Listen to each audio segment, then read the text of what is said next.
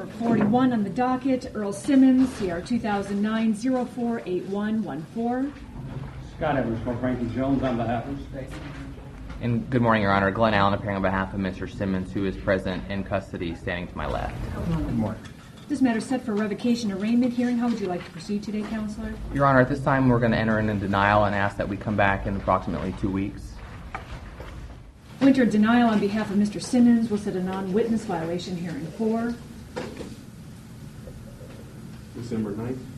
December 9th. Counselor, does that work on your calendar? December 9th falls on a Thursday. And that would be at what time, Your Honor? 8 o'clock. That would be great. December 9th at 8 a.m. It's my understanding that, Mr. Allen, you are requesting the APETS notes from the Probation Department. Is that correct, from March of this year? That is correct, Judge. Any objection by the state? No, Your Honor. All right.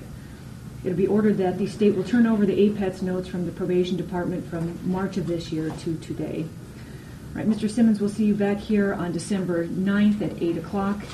Denial's been entered on your behalf. Thank you.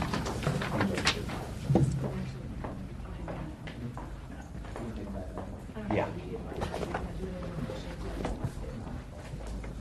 He'll get that on the next court date.